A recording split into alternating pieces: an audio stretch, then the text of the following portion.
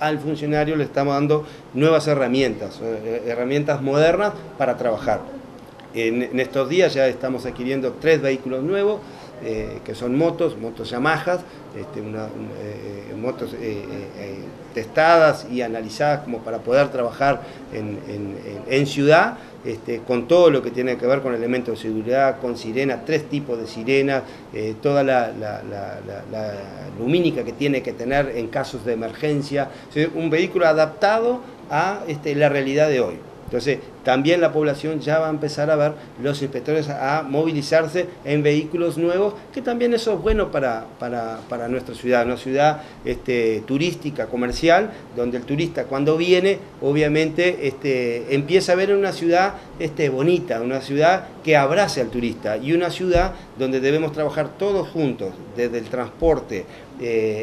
urbano, colectivo, los taxímetros y las autoridades en una ciudad inteligente hacia todos.